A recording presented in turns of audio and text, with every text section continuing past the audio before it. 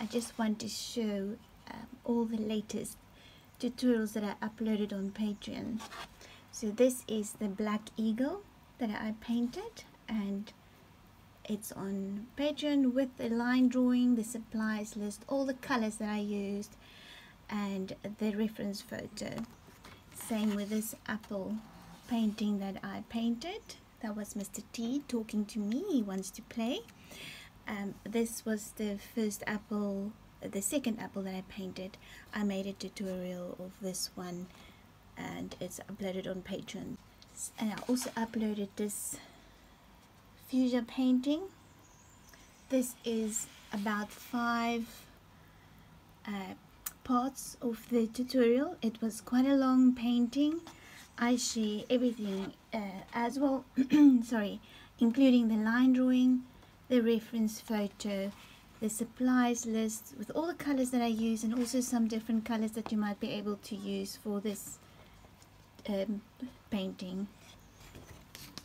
This was one of my first ones, and you will see that I've upgraded some of my camera equipment, and my paintings are a lot brighter and lighter now. When you paint, I have a lot more detail. I share how you do my brush strokes.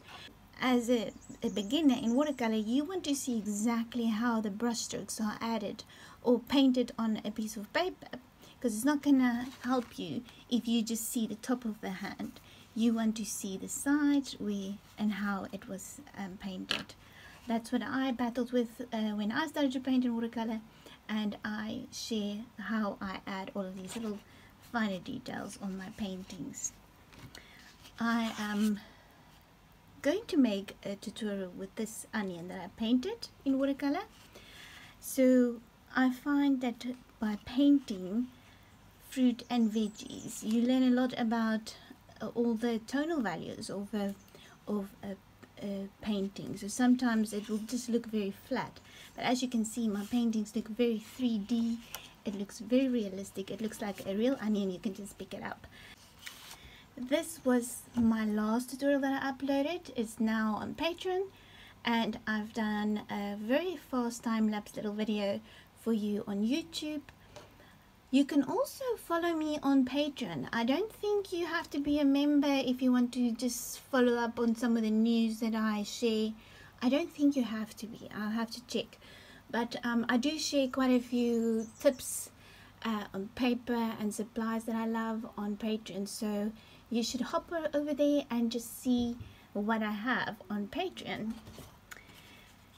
Also, my orange painting that I did on Patreon was one of my, I would say the third one, I think, that I painted.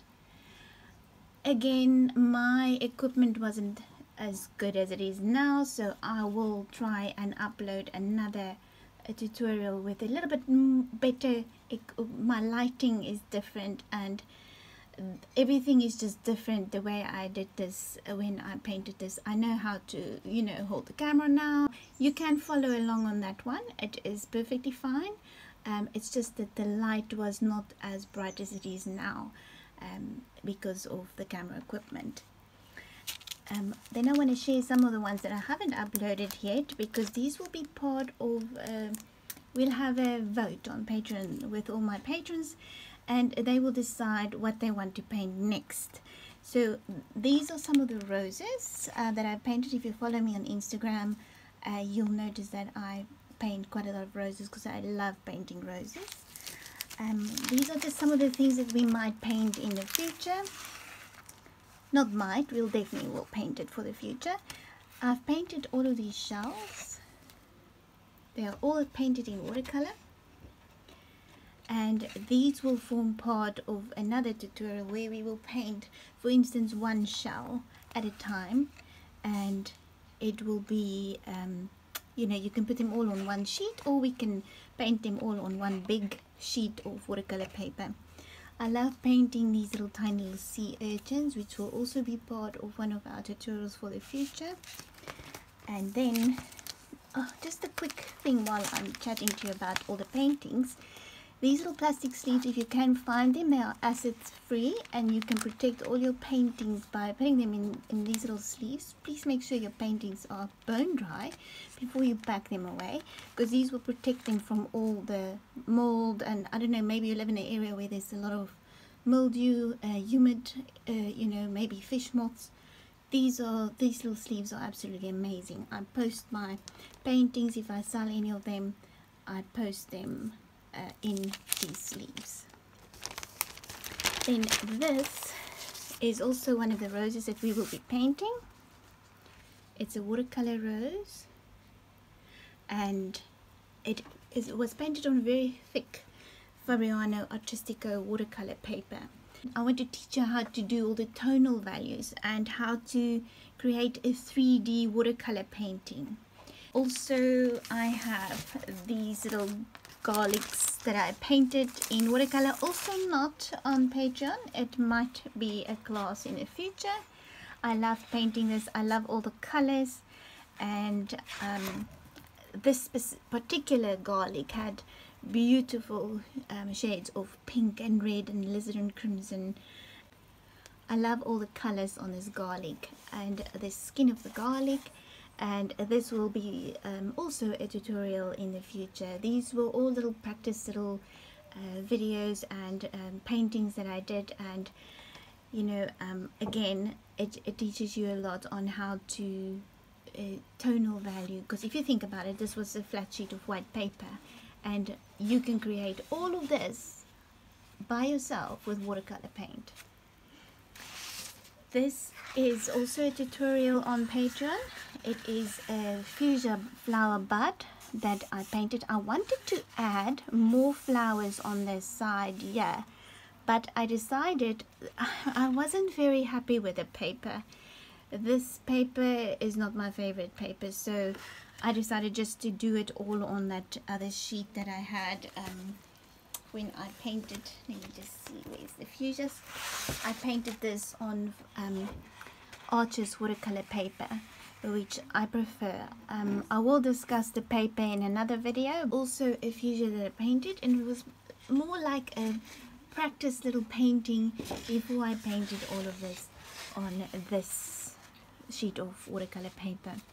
This is one of the roses that I paint and that we might paint in the future in watercolor.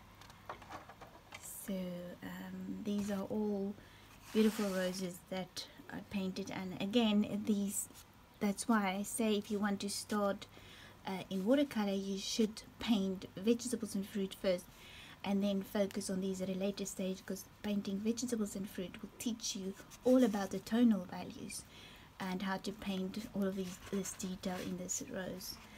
And then this will also be a tutorial. I do have the videos, I just need some time to focus on them because I have to put it all together, and I do all the videos editing all by myself, so it's quite a lot of work. But yes, we will focus on all of these paintings. So I hope you will join me on Patreon, and if you like the way I paint, and by becoming a patron, you help me to buy better equipment, and also you help me to be able to create all of these beautiful videos that I can share on Patreon.